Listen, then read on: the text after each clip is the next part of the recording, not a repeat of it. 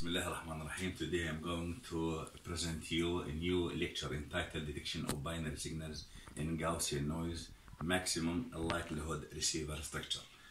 Remembering our last lecture when we talked about baseband demodulation detection, when referring to that block diagram in which we wrote that the decision making regarding the digital meaning of the signal can be developed by using the inequality H1, H2, H1, and we have here the threshold Z of T. This is the static, the output signal. This is the inequality H1, hypothesis that S1 has been transmitted, the hypothesis H2 that S2 has been or was transmitted.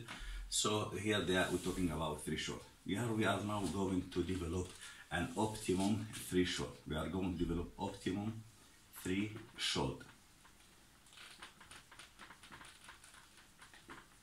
by minimizing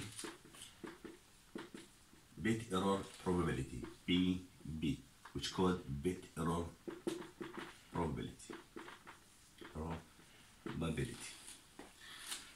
So now we are going to write inequality relationship between conditional probability density function P Z S1 divided by P Z S2 inequality H1 hypothesis and H2 P S2 divided by P S1. Here we are talking about conditional probability density function which are called also the likelihood of S1 and likelihood of S2. Here the inequality H1, the hypothesis and H2. Here we have the a priori probability. So the optimum decision here, the optimum threshold, we have to decide that if this likelihood ratio PZS1 divided by ZS2 is more than we have choose H1. In this case, we mean that S1 has been transmitted. If we choose likelihood H2, which means that PS1 has been transmitted. Now referring to the equation of the likelihood ratio of S1 will be equals to 1 divided by sigma naught root square 2 by exponential minus 1 divided by 2 z minus a1 divided by sigma naught square.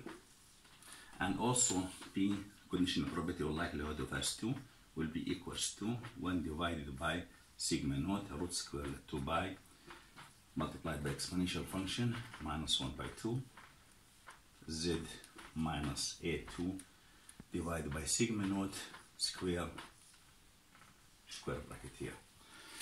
Now by plugging this, we will call equation number 1, this will be equation number 2, and this will be equation number 3. By plugging, substitute 2 and 3 in 1 by substitute 2 and 3 in 1 yields. So we have to clean the board because small board in this case.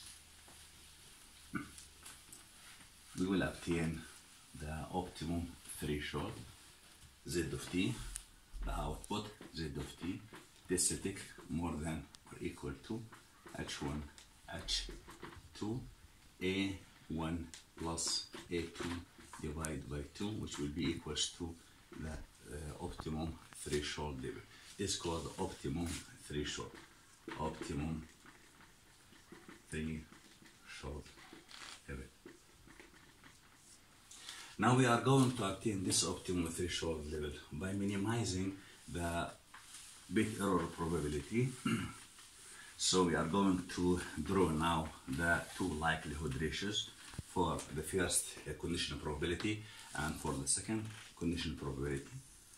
This we are talking about the threshold gamma equals to gamma naught, the likelihood of S2, I'm going to draw now, and the likelihood of S1. Likelihood, this will be the likelihood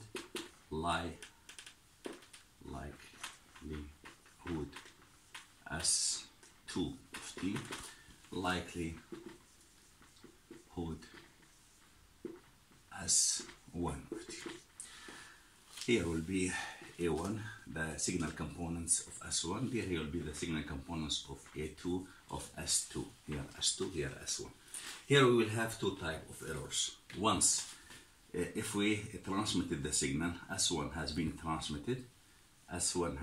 transmitted, and we have that the channel noise affects so that the output Z of t will be less than threshold. So first type of error, S1 was sent. We have channel noise, so that the output Z of t will be less than our threshold level.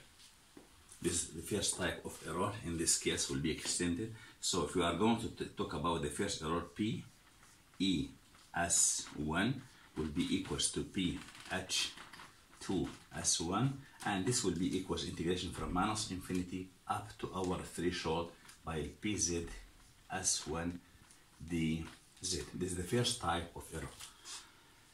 If we transmitted S1 of t, but we have here the noise, channel noise affect the output so that the output here will be less than threshold. So we have the tail here. In order to calculate later on, we will mention that the bit error probability in order to calculate will be the area under the tail of either sides of right or left. We're talking now about the first error. The first error, S1 was sent, channel noise affect so that the threshold will be less than, the output will be less than threshold. Second type of error, S2 was sent, S2 was transmitted, S2, second type of error, S2 was sent, but again, channel noise results in that Z of t will be greater than threshold. S2 has been transmitted, but we have here the channel noise affect that so that the output will be more than threshold. This is the area here, this place. So in this case, the second error will be called P